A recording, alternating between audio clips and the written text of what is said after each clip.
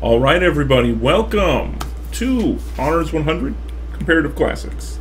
We are now shifting back. We are shifting a little bit more forward in time. We just finished Plato's Republic. We're now doing Marcus Aurelius, more specifically Marcus Aurelius's Meditations.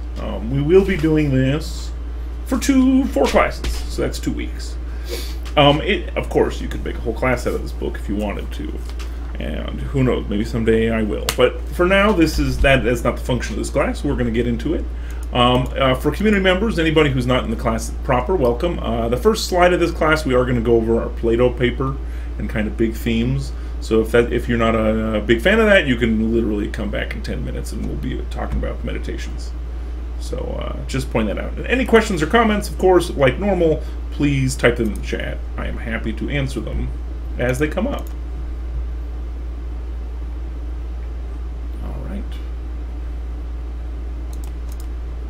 Okay, here we go. All right, let me get my paper here. I have a lot of physical notes. I don't know how I teach without them. Okay, so we're going to do our Plato papers comments. And these are my comments, right? Just general feedback, etc. Now, we already started this in the Discord a little bit, where it was more specific information. But let's do some general information. So first, the good news, if you're curious, the math fundamentals were better. First, the mean was up. Before, I think we were 84%. We were 86 this time, so it's great. And our standard deviation decreased from about, I think we were 9 or 10% last time, and now we're down to 7.7. That just means that 68% of the scores are within 7 points of 86. So most people were plus or minus 7 from this, which is good, right? That means we're all doing pretty well. Again, this is an honors class, so that doesn't shock me. I will progressively raise my standard as the semester goes, as in the more you guys write and get my feedback, hypothetically you do better. Or at least know what my standards are.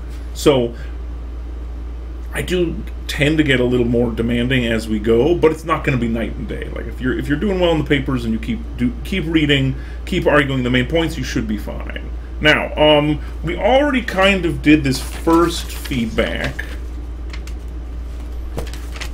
We did it on our previous class, actually, so I'm not going to harp too much on these ones specifically, but several people, and one reason I brought it up was grading the papers. Word definitions matter, things like good and happiness and justice. Right? Happiness doesn't equal pleasure, good doesn't mean things I like. So, when you're arguing something logically, the foundation of logic must be we use the same language. Remember the code of conduct the first day? One reason I say definitions matter and we use classic objective definitions for words is because otherwise we just can't communicate and everything breaks. So don't get me wrong. Like we said earlier, you're going to run into professors who are fine with that. And they are welcome to have it. That is not my problem. We are running by a more objective metric here. So, all right. Now, as last time, logic issues reared their head again for some people. I'm going to remind you, organization matters, but also because it leads, if you don't have good organization and good structure, it can lead to logical issues. Your ideas need to build off themselves. The worst you can do is like drop a random cliche, like call Plato a name and walk away. You know, I mean, was Plato perfect? Do I love everything Plato did? No.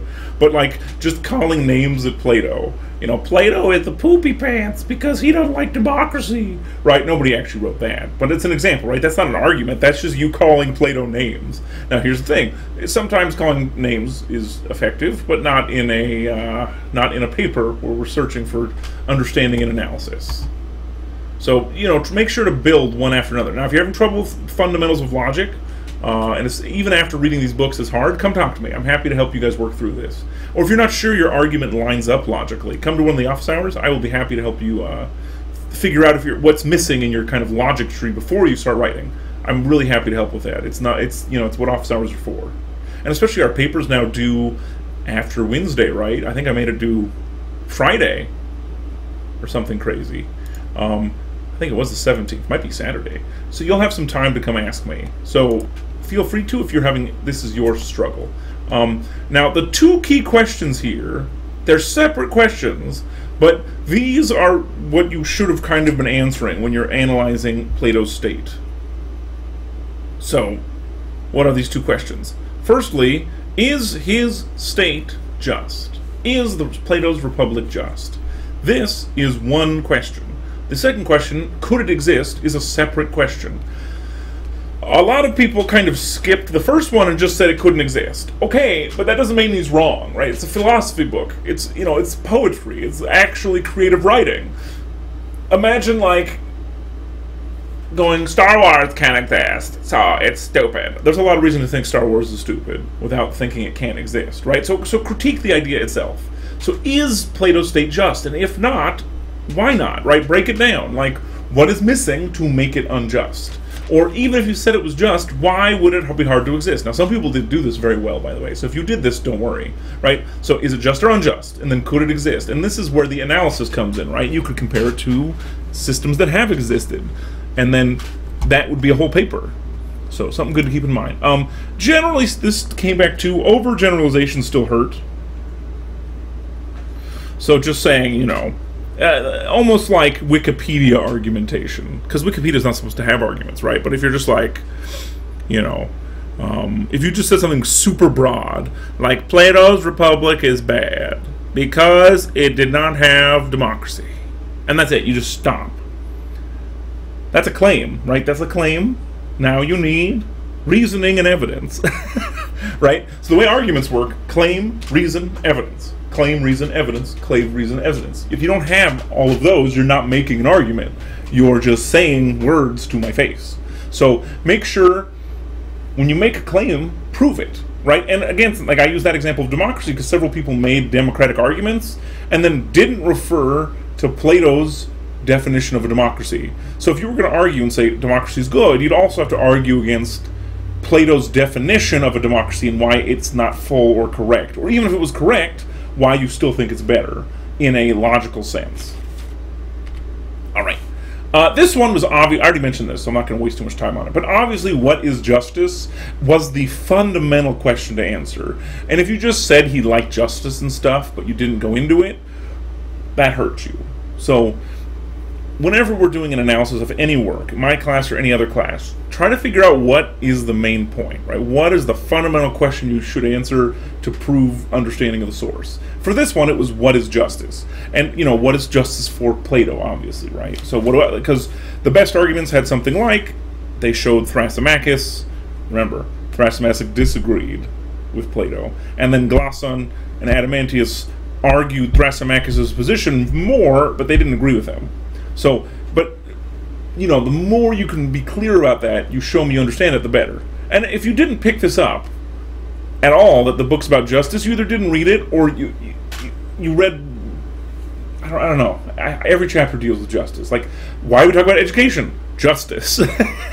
Right? You can't have just people without good communication. Why do we talk about incomplete states? Their relation to a just state. Why do we talk about the afterlife? Its relation to justice, right? Like, why do we talk about art? Its relation to education, so it connects to justice, right? Like, everything in this book connected back to justice, and if you just miss that, I, as a reader who's grading you, is suspect you even read the book. Now, I generally didn't give you F-minuses if you didn't really show an understanding of this, but if you wondered, like, why didn't I get an A? Or like, why did I get a low B or a high C or something? It might be you didn't address justice sufficiently.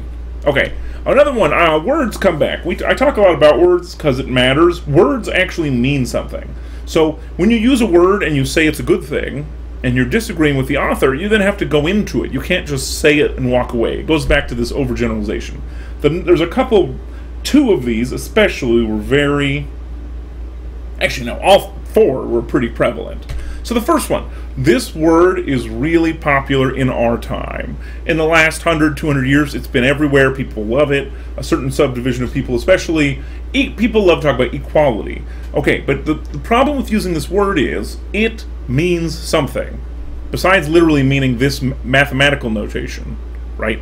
Equal, which is, which is to exist, which means same, which means no distinguishing feature, right? This is what equality means. Equality means everything same, right? Everything is equal, everything is, sameness, everything has no distinguishing features. And several of the good and peoples that were struggling both pointed out, actually, that in Plato's definition, this was his critique of democracy. Now, what's wrong with sameness? Well, if everything is the same for Plato, if we're looking at a Plato perspective, then you're not differentiating the small from the great, or the good from the evil, or the skilled from the unskilled, right? If somebody's skilled at philosophy and not skilled, if we're all equal, we can't have distinguishing characteristics, right? You couldn't have merit, because then we wouldn't be the same, right? Because merit means one is working better than another. So equality has its shortcomings, and if you didn't address those, you weren't dealing with Plato, who talked about the shortcomings. Does that make sense? Like, you could acknowledge the shortcomings and say yes, however, and then make an argument. That's what I was looking for. So if you didn't do that, next time if you wanted to make an equality argument, that's what you should be doing. And this will be inherently more difficult because the ancients in general weren't big fans of equality. However, our next two books is where we're going to get as close as you're going to get. Marcus Aurelius and St. Augustine both at least are for moral, how can you say it? Like access to morality equally for everyone. That doesn't mean everybody's equal. Everybody has moral equality, but everyone could be equally access to morality. It's a difference. Freedom, this one came back a lot. And again, this one was addressed in Plato's discussion of democracy as well. So this came up a lot as an argument, and I'll be honest, as a critique of Plato, and it's not a bad one. But the problem with freedom and equality, the question that pops up in my mind is, what about skill? Just because someone quote unquote wants something does not give them the skill to get it, and just because you desire or you have a sense for allowing something, can you impose yourself on others just because you want it, right? Because that's a lot of the time what freedom is. So wanting something and the ability to have it are not the same. So a lot of people's definition of freedom is, well, if people want it, they should have it. Why do I point out the problem with that? That sounds really good for a lot of modern people. Well, what if somebody wants to murder or to subjugate you for 1,000 generations and have your family as slaves? They want it. And what if they want it and they have the ability to have it? Shouldn't they have the freedom to have that? Do you see the problem? If you're going to make any kind of freedom argument, because freedom is also freedom from things. Like equality means something, right? Freedom also means free from. So Plato would say, like, what's wrong with freedom? What if you're free from morality, or you're free from justice, or you're free from self-control? That would be his critique. And this ties straight into the next one, right? Techna, right? And a lot of people looked at techna negatively. I will point out, techna is actually a positivist idea in Greek thought. Why? Because there's the idea underneath it that everyone is able to be good at something, right? Morally and with the skill. And it's positivist. So the basic claim is everyone has something they're good at. It might not be the thing you want, right? It might not be your quote-unquote free choice. But there's a positivist assumption in techna that everybody has some techna, one techna. So it could, quote-unquote, be oppressive, right? It's not, quote-unquote, free, but it's not negative in a moral sense. Because instead of saying everyone is the same, and everyone's freely the same with no differentiation, techna is kind of the opposite. They're saying you have the thing you're quite good at, but you have something you're good at. With equality, you can't be good at anything, because good separates from not good or evil, right? Or, skilled and unskilled. So then you don't have equality anymore. Do you guys see the logical problem here? Again, doesn't mean you have to like techna. Doesn't mean you have to dislike equality. I'm just pointing out the logical issues here when you're trying to make an argument. And finally, all of this tying into education, a lot of people, and by a lot, I'd say more than 5 people, made a free thought and expression argument for education. Generally speaking, right, ties into freedom, right? Many people who made a freedom argument made this argument for education. And the point I'd make here is even for children, because that's what Plato was arguing. I mean, Plato was arguing for controlling children's education. So are you saying there should be free thought and expression even for children and towards children? So we could teach children anything, man. It's freedom. So if we teach children to murder or we teach pedophilia, do you see the problem yet? Right? So uncritical examination of ideas is the problem. It's not if you like free thought and expression and be like, C for you. No. It's how you argue it. Does that make sense? So even now, basically nowhere is there quote-unquote free thought and expression for children. Everybody knows you should, like, everybody acts like you should control what you teach kids, but the argument is, what do we teach them? Does that make sense? So now, if you're going to argue for no limitations, why? A lot of people just said free thought and expression and moved on. No. You're arguing we should teach kids all violence, all horror, all porn, all sexual things, all perverse things, and all good things. Why? Right? That's on you to argue why the 5,000 years of educating children is wrong and you are right. Do you see there's this logical tree you have to build, otherwise you're just shooting platitudes at me like a cannon, and they miss because they're not backed up by anything. So again, remember we talked about focus, especially for the next paper, it's only 2 pages. This is where focus helps, right? So if you're going to make an equality or freedom or techno or an education argument, nail it down on it. Focus on it and break it down in a way that makes sense. Oh, and finally, I want to remind people, if you're going to use foreign language words, make sure to use italics, like eudaimonia or techna. It helps it's a proper format, and it helps your reader understand that you're using a foreign language loanword. All right. If this class, if you guys have any questions about this, please ask me after or in an office hour. I'm happy to, and the stream will be up. So if you want to review this later, you can, and then come ask me, and I'm happy to break it down more. All right, let's get into meditations. Hopefully you guys open your book. And I will open mine. Now, if you realize, the copy I asked you to pick is Loeb Classics. Now, why would I pick Loeb Classics? Because, generally speaking, they have great translations. They're slightly older. I like the hardcover version. And a lot of modern translations make a lot of mistakes. So, Loeb Classic is still probably my favorite and probably the most widely accepted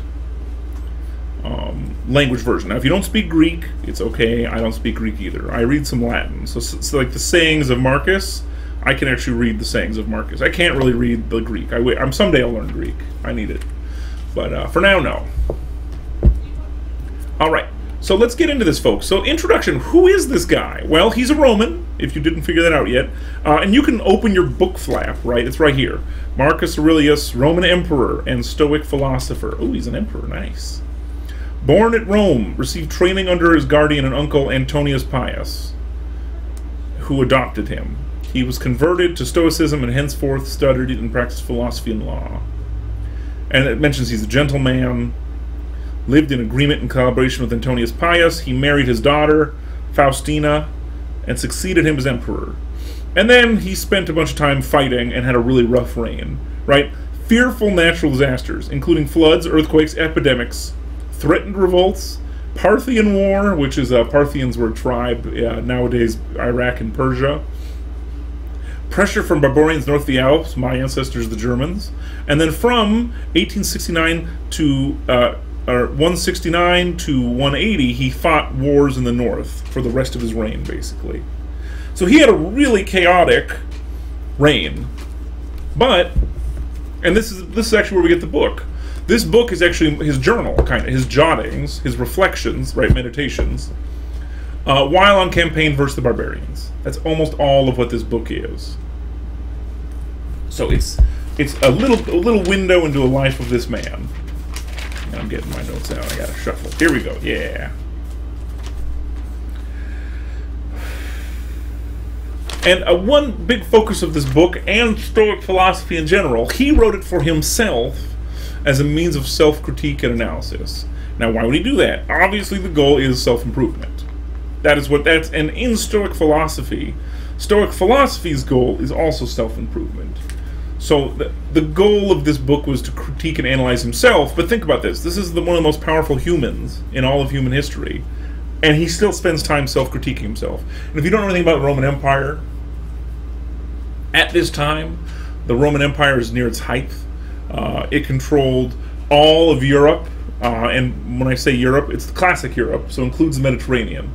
So this is Spain, France, all of Italy, southern Germany, Britain, North Africa, all the way from the Titan Rocks to Palestine. Controlled all of that. It controlled the Middle East. It controlled Turkey, Greece, lots of parts of Eastern Europe. Huge, all the Balkans. This is a gigantic, multi-ethnic, multi-religious empire.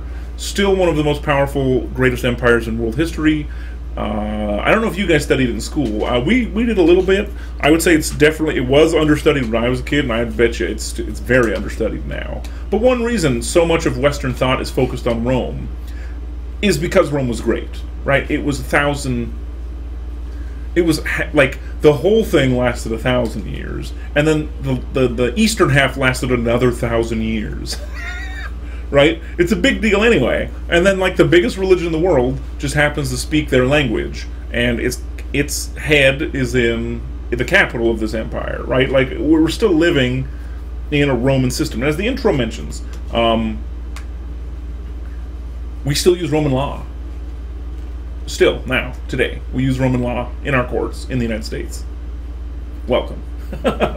So, no matter how you feel about Rome, it's important. And Marcus Aurelius is one of the he might be one of the most important Roman philosophers. There's maybe a handful. And as we mentioned here, right, most of the big philosophers were Greeks.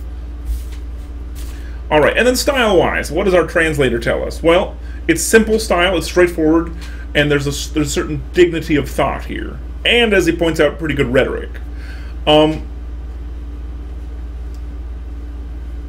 Again, this is a very both Roman character and who Marcus is, right? He's not just a philosopher, but he's a warrior. So, makes sense. Let's see, this is Roman numeral 13.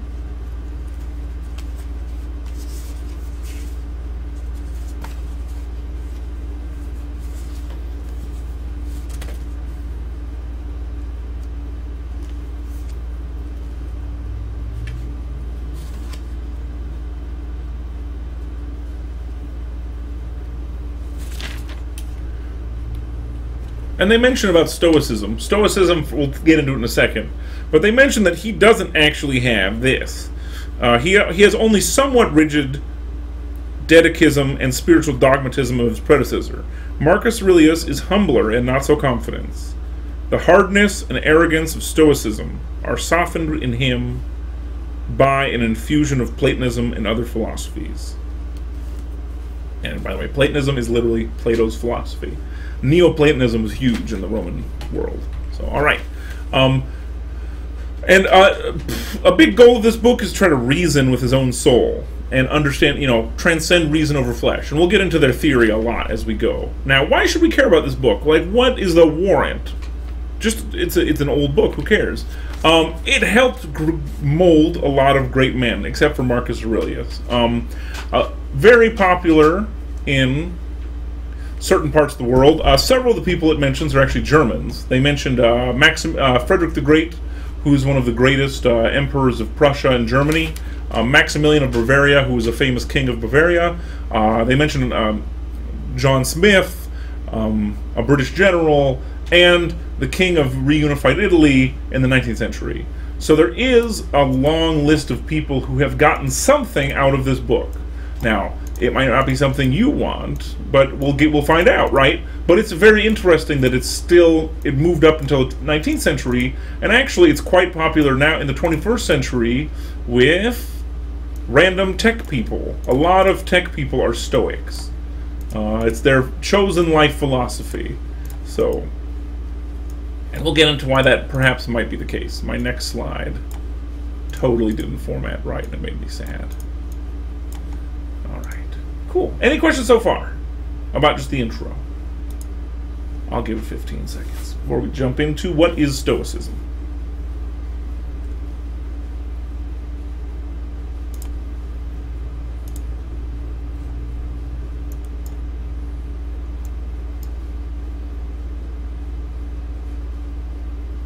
All right, let's keep going. I did not see any questions.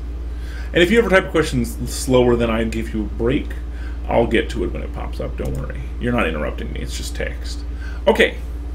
So meditations. It has another, like a second introduction where it starts to get into what are Stoics? Where do they come from? What do they believe? Okay. Like many Roman Empire, classic world philosophies, it starts in Athens. Just like Plato and Socrates, right? And it was from a guy called Zeno in 300 BC. It's a Greek philosophy. It brought new moral force into the world. And as the book points out, it's more religious than other Greek philosophies. And their focus was on, for sure, much more moral attitude. And it tended to be much more passion-based. Now, in spite of the origin of this, it proved wonderfully adapted to practical Roman character, as the book points out. And it points out here, quote, under the tyranny of the early Caesars, it formed the only impenetrable fortress of liberty for the noblest Romans. Now, why would that be? Well, they went from a republic to a empire, right? So there was no more representation, etc. So now the only kind of freedom for people was in their own minds, right? In your own lives, in your own minds. That was the only place you could really be free. But that doesn't mean freedom's dead. And you could argue that, and the book does, Marcus Aurelius is and also known as Marcus Antonius. He is the pinnacle of Stoic philosophy.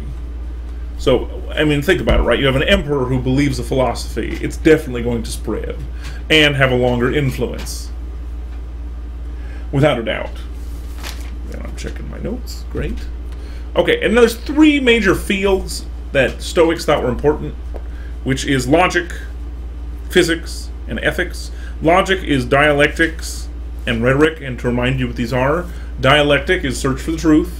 Rhetoric is the ability to speak well. Also, the Romans' favorite pastime, by the way. And these are necessary instruments of speculation.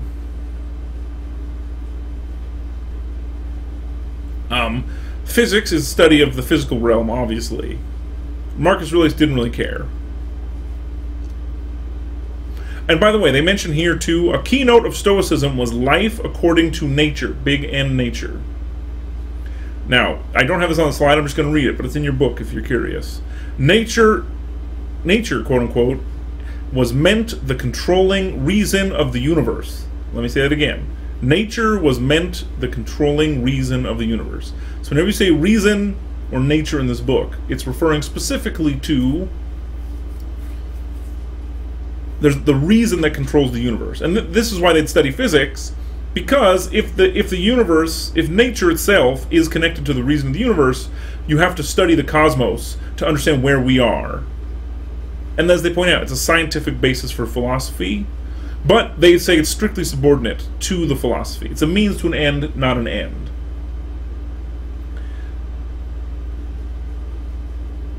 And they mentioned Marcus was well-versed in Stoic physics, he just wasn't very good at it. And in the Stoic universe, talking about all this, God and matter were one. They're all, as I say here, this is Roman numeral 22 if you're curious. Stoics, to the Stoics, the universe, capital U, God and matter, capital G, capital M, was one, that's capital O, all substance, that's a big S, unified by the close sympathy and interdependence of the parts, forming with the rational power that was extensive to all of it, a single entity. Then the next word it says, the primary being, by means of informing force, acting ingenious or atmospheric current on the inherent matter, evolved out of itself a cosmos, subsequent modifications being the way of consequence. Thus, the universe was periodically destroyed by fire, thus returning again to its pristine being. However, to be created anew on the same plan, even to the smallest detail, and so on forever. Huh. It's almost like the Big Bang isn't original. Man. I'm not even kidding. Basically, all modern ideas we had in the Greek and Roman world. It's really funny. That's why we don't study them anymore. Otherwise, you'd go like, oh, we're not that original. Not really. Now, this basically means they're pantheists, which means matter is God and God is matter. Or also sometimes called pantheist. So there's not a separation between God and matter in the Stoics. Now, as the book says, God and matter, being thus indistinguishable, for all that was not God, in its original form, is in direct sense a manifestation of him. The Stoic creed was inevitably pantheistic. It was also materialistic. This is good to know. For the Stoics, allowing existence nothing incorporeal, by means of their strange theory of air currents, inherent even in the abstract things such as virtue, rendered not only them but God himself corporeal, terming him the, quote, perfect living being, unquote. So, Stoics are some of the first pure materialists. Everything is matter. All causation is matter. Even virtue and spiritual things, it's all matter. Again, does this sound familiar? Yes, we live in a pretty materialist time where many people act like all causation is material causation. So the Stoics are some of the first genuine materialists, which again makes it really interesting because living in a, I would say at least a plurality materialist age, it's relevant. And by the way, when we say materialist, when I say like, you think of like a, I don't know, bad 90s songs, and you think of like a material girl in a material world, what does that mean? When you say somebody's a materialist, normally you mean somebody who just likes to buy stuff, but there's actually philosophy under it, right? It means buying stuff can make you happy and better off. Right? That's what materialism is, right? It's stuff changes your reality. So like, if you believe money will make you happy, that's materialism, right? You think more of a number or more of a piece of paper can make you happy. So something to think about. Now ethics, interestingly enough though, ethics, generally speaking, this is the third branch, right? Ethics for them got closer to Christian ethics. Now, Christianity and Stoicism were cohabitating the Roman Empire. Now, for the first bit, this period, when Marcus Aurelius is the emperor, Christianity was illegal, punishable by death, and Stoicism was practiced by the emperor. So, you know, one had a leg up. However, one did not win in the end, although we still have it around.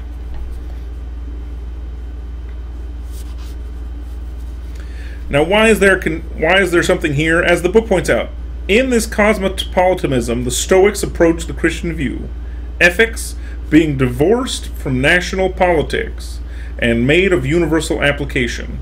It was no cloistered virtue the Stoics preached, showing how a man can save his own soul, but a practical, positive goodness. Though it cannot be denied claims of the self-sufficiency of the inner self, and another Greek word I can't read, the social interdependence of parts of the common whole, are not easy to reconcile. I need to ask one of my friends who read Greek. Anyway, it is certain, however, the Stoic admission of slaves into the brotherhood of man had an ameliorating effect upon slavery, and the well-known bias of Marcus in favor of enfranchisement may well have been due to his creed. And then we get a little more detail here. From virtue alone can happiness and peace of mind result.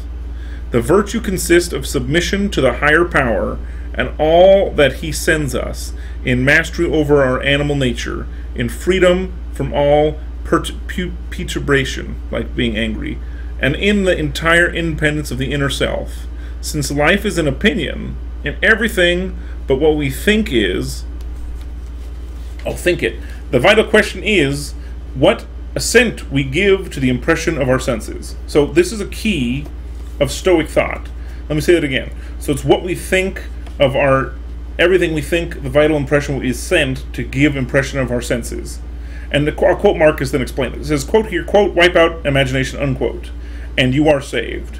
Do not think of yourself hurt, and you will remain unhurt. He longs for the day when he shall cease to be duped by the impressions and pulled like a puppet by his passions, and his soul shall be a great calm. But virtue must also show itself, like faith, in right actions. This is, again, where there's a Christian overlap. It means not only self-control, but justice and benevolence to others and piety towards the gods. So the Stoics thought Even though they're materialists, their ethics, they believe that you, if you're virtuous, the outer world cannot impact your inner world. This is why they mention like slaves having equal treatment. One of the big three Stoic philosophers was a slave philosopher. Like, so he had no freedom, but he was a philosopher and he worked for a family, basically, as a teacher. And Stoics believe that ethics, we'll get to Marcus Aurelius' many examples, but ethics and virtue is controlling yourself in face of all your external stimulus. So really, your inner life, inner self, is all that matters for you being a moral person. You still have to act well, right? But once you control your passions and your inner life is balanced and well done, you will be ethical. So it's all internal focused ethical life, not external. It's the idea that once your internal life is good, your external fruits will be good as well. But so this means an emperor or a slave can be equally moral in a Stoic view. Alright, so this is kind of like the power of yourself versus reality. So you have this ability of your reason and understanding of nature and ethics to like transcend your physical reality.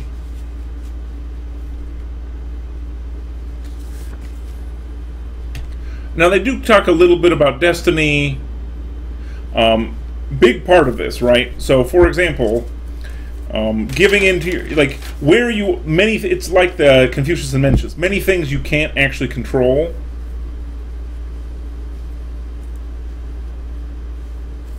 So you do just sometimes have to concede fully to ethics. I'm translating here. I'm sorry, concede fully to destiny. Where's the quote I want? Here we go. There are two. They mention he bids himself to call upon gods. He believed the gods were there, and follow them, and be their minister, live with them, and liken unto them. They too are part of the cosmos and subject to its limitations. So this is the gods. And by our own loyalty to destiny, we contribute to the welfare and the permanence of God himself. But a predestined order of things involved fatalism, and the Stoics were hard put to maintain complete freedom of the will. So Stoics are fatalists. They think, in the end, everything's controlled by destiny, and by understanding physical reality, us and the gods are all submitted to this destiny, and we should accept it. And they always struggled with it, as our translator points out, right? It's hard, because how can you have complete freedom of the will and destiny? But the Stoics thought you did have, in your own mind anyway, in your inner self, you had total freedom, while at the same time being kind of trapped by destiny. Now, he also mentions they had no room for immortality. Definitely not as positive as the Christian one, although Marcus Aurelius hoped there was. They also mentioned suicide, which is kind of depressing, but because if this life is his choices, why can't I choose a suicide? Mostly they said you can't do it, because you're kind of snubbing your nose at God. But in rare cases you could.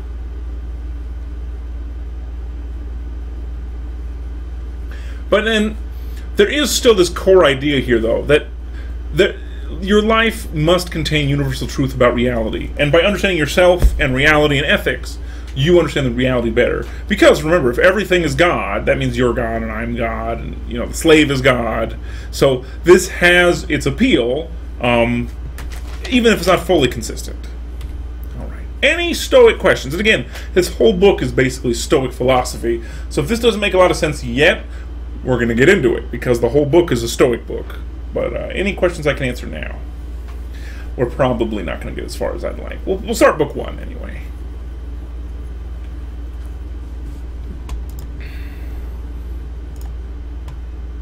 I'll give 15 seconds.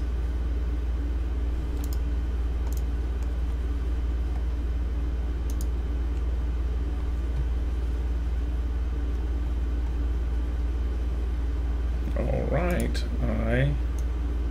Somebody says, what's Roman religion like at this time? Normally, it would be what you'd call civic religion. That's a good question. So civic religion means every nation, or more specifically your sub-nation or your city, has certain gods and festivals you have to follow. And these are the traditional Roman pantheon that you guys probably learned a little bit about in school. So Jupiter, his wife, Hera is the Greek name. I forget her Roman name right now. Right, but their big pantheon with all their gods. The observance of the specific gods in your region is their religion. So it's like a civic religion. Imagine it's like your public-facing religion. So, for example, you could be a Stoic and still follow your civic gods, or a Platonist and still follow your civic gods. So that's one reason Christianity was illegal from the start, is they were not allowed to follow the civic gods. Now, was there any carve-outs? Yes, the Hebrews had their carve-out, basically. They got conquered by the Romans, and once you got conquered by the Romans would say, you can keep your culture, just pay us your taxes.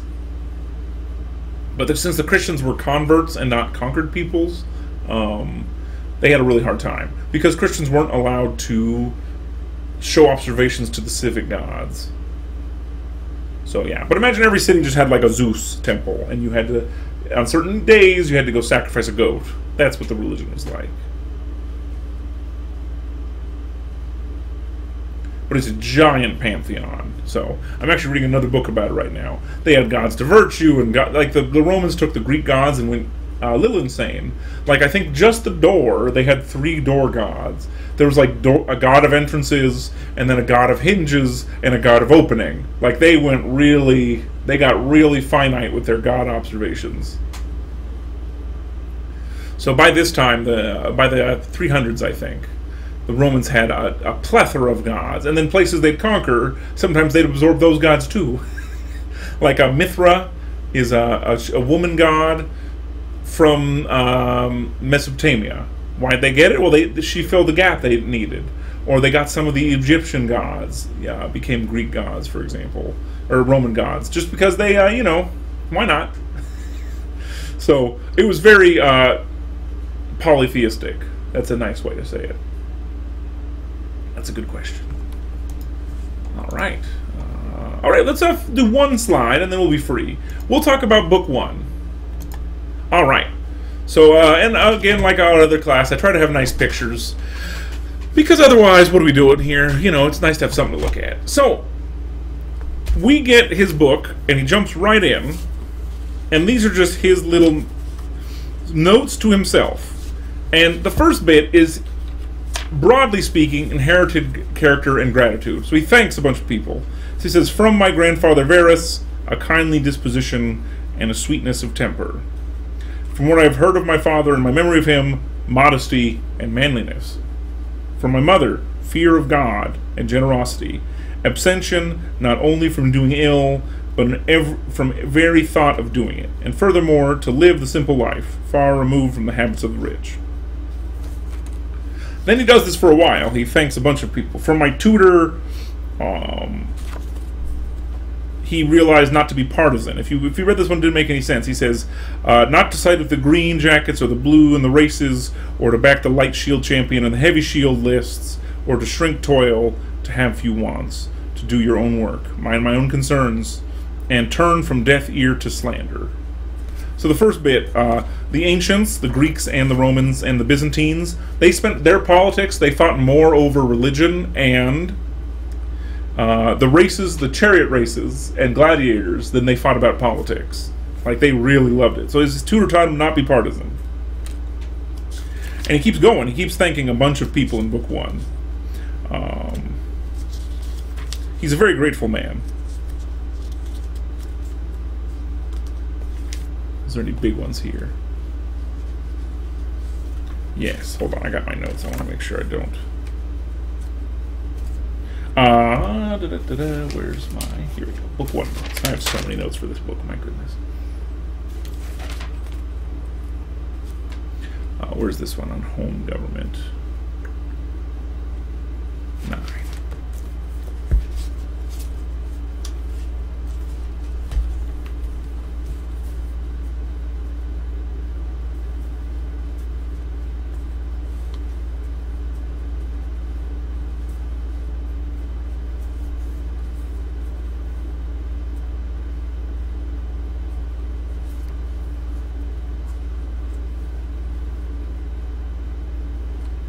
I wrote the one I heard. That's okay. So 11 says, from Fronto, a note on Note the envy, the subtlety, the distillation, the habitual, or the habitation to a tyrant. And the general rule, those among us who rank as patricians are somewhat wanting in natural affection. So this one was a little different. This one was on being a patrician, actually. But he points out that you have to be careful not to be a tyrant. If you know what a patrician is, it's an old Roman word for, like, nobility, but more specifically... Ooh, that's too big.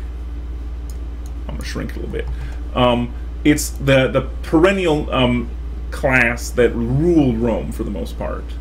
So they used to be the Senate, and then they just were the patricians. I like this one too. This one's very relevant to us. Never saying I'm too busy. This is from 12, and from Alexander the Platonist. Not to say to anyone, often or without necessity, or to write in a letter, I am too busy. Nor in the fashion constantly plead urgent affairs as an excuse for evading the obligations entailed upon us by our relations towards those around us. We could probably learn something from this, right? This is maybe the most common word in all of the California English language. By the way, if I can give you, for example, when you don't want to go on a date with somebody. Oh, I didn't spell check that word, oops. And you just say, there we go. Yeah. When you go on a date with somebody and you say I'm busy, just say no. That's what Marcus would say. On self-mastery and stability of purpose, let me find this one.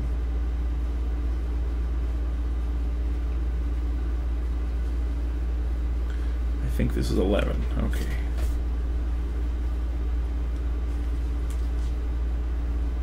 He mentions from my brother Severus, this is 14, love of family, love of truth, love of justice, and thanks to him, he knew a bunch of people, and this is interesting. Ready for this? And the conception of a state with one law for all, based on individual equality and freedom of speech, and of a sovereignty which prizes above all things the liberty of the subject, and furthermore, from him also, to set a well-balanced and unvarying value on philosophy, readiness to do others a kindness, and eager generosity and optimism, and confidence in the love of friends, perfect openness in the case of those that came up for his censure, and the absence of any need for his friends to surmise what he did not wish, so plain was it. So if you think we made all the ideas we use, spoiler folks, this book has been read by a lot of people in the last 500 years, so we get some interesting things there. And we also, for the self-mastery, that one wasn't even on my slide, it was just a good one. That was 14. From 15, though, we get from Maximus, self-mastery and stability of purpose. Cheeriness of sickness, as well as in all other circumstances. Remember we talked about the internal life? Stoics thought you should never let your physical circumstances change your internal life. And a character justly proportioned of sweetness and gravity, and to perform without grumbling the task that lies to one's hand. Oof. Now, from his father, this is from his adopted father, by the way, his uncle. He gets a bunch here. Mildness, and unshakable adherence to decisions deliberately come to, and no empty vanity in respect to so-called honors. A love of work and thoroughness, and a readiness to hear any suggestion for the common good, an inflexible determination to give every man his due, justice, right? And to know by experience when it is time to insist and when to desist. And this last one's interesting. And to suppress a passion for boys. Don't be a pedo. That seems like good life advice. And he keeps going, actually. He gives his stepfather another whole page. For example, is restricting his reign, he was an emperor, to public acclamations of every sort of adulteration, and his unsleeping attention to the needs of the empire, and his wise stewardship of its resources, and the patient tolerance of the censure that all this entailed, and his freedom from superstition with respect to the gods, and from hunting for popularity with respect to men, by pandering to their desires and courting the mob. Yea, his soberness in all things, and steadfastness, and the absence in him of all vulgar tastes, and any craze for novelty. By the way, when he says superstition, this is interesting. If you want to know the difference between superstition and religion, I'll quote a famous Roman named Varro. He wrote a book on Roman religions. Varro pointed out, superstition is fear of the gods, or spiritual thing. Religion is respect for the gods. An interesting difference. All right, so he learned a lot from his stepfather. And this is the guy who, remember, not only should you ask, are these good traits in a ruler? How do we feel about an emperor writing this, right? Like a reigning emperor. Do you think he was a good emperor or not? Spoiler, Marcus Aurelius was considered one of the better emperors. Same with Antonius Pius, his uncle. They're two of the more well-regarded emperors in Roman history. And he keeps going. He gives his dad a lot of praise. I think there's a whole other page. He says, besides, this is on 17, he says, besides this also was high appreciation of all true philosophers, without any upbraiding of the others. At the same time, without any undue subservience to them. And again, then again, his easiness of access and his graciousness, that yet had nothing fulsome about it. And his reasonable attention to his bodily requirements, not as too fond of life, or too vain of his outward appearance, nor yet one who neglected it, but so as his own carefulness, to need but very seldom the skill of a leech or medicines and outward applications. He didn't get sick very much. He took care of himself, didn't eat too much, didn't do too much. And I think his dad gets a whole other page. So take a look at it. It's great. From 17, we get what we get from the gods. From the gods, from the gods to have good grandfathers, good parents, a good sister, good teachers, good companions, kinsmen, friends, nearly all of them, and that I fell into no trespass against any of them, and yet I had a disposition that was inclined such as might have led me to something of the sort. Had it so chanced, but by the grace of God there was no such coincidence of circumstances as it was likely to put me to the test.